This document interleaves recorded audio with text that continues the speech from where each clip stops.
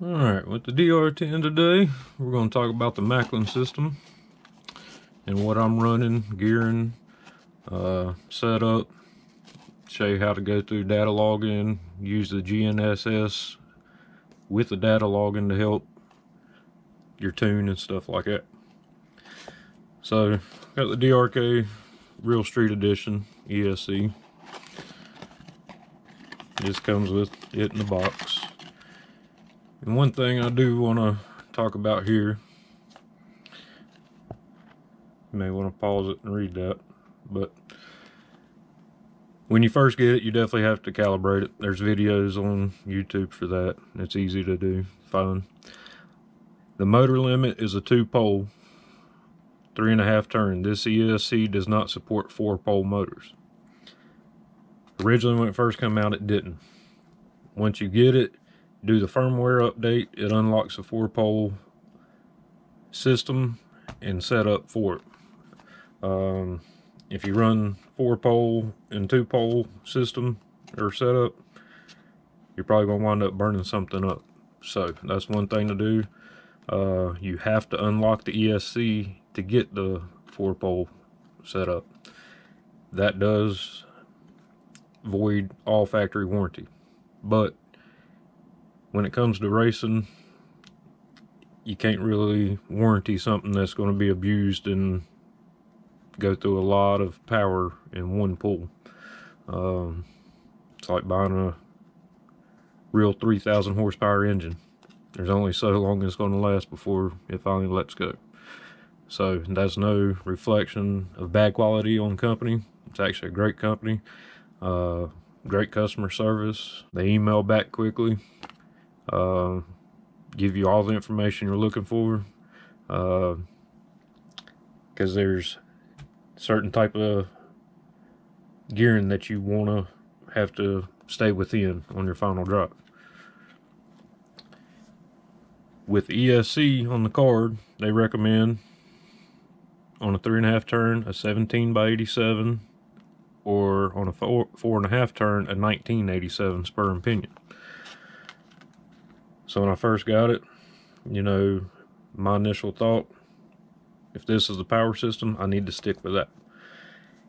That's completely wrong, because once I started looking into the 6600 kV 4-pole, I'll open it up and show you the packaging it comes with. They recommend, with this motor, a final drive of between a 7.8 and an 8.2, I believe. So, and to get that final drive, you have to know your transmission ratio, which on DR10 is a 260. To get your gear ratio with your spur and pinion, you take the spur tooth count, divide it by your pinion, and that gives you that ratio, and then you multiply it by your transmission ratio. So it come down to about a 3.0 gear ratio on the pinion spur to hit the 8.2 conservative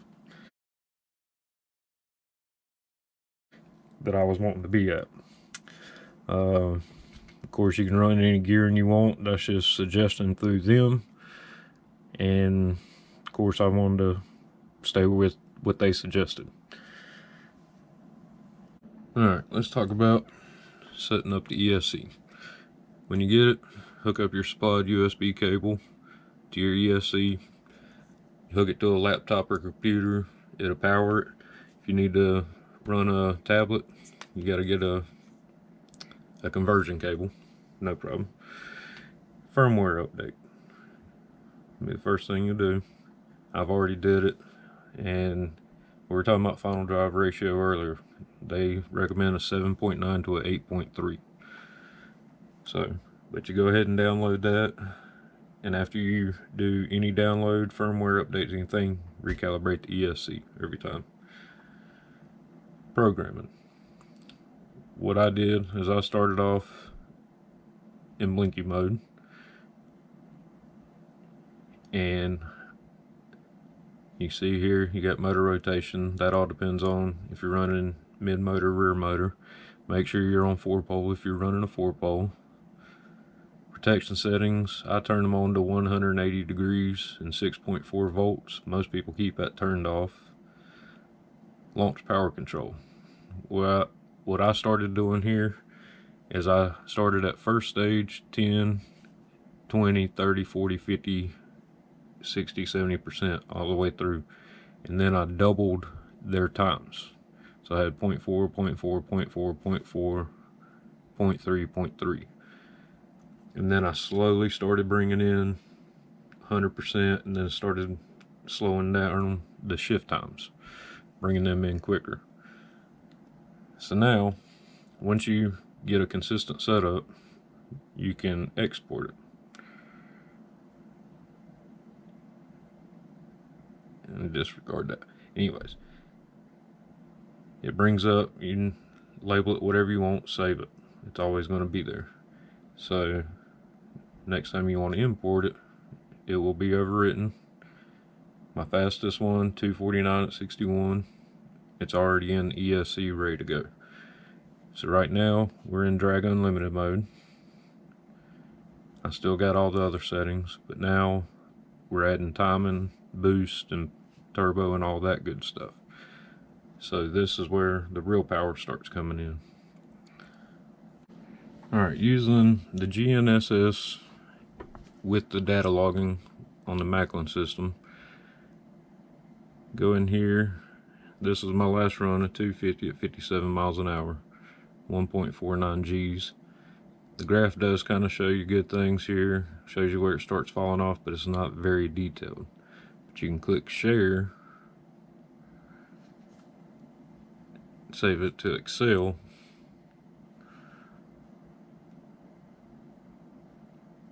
and then what you can do is you go in, it opens up like a spreadsheet.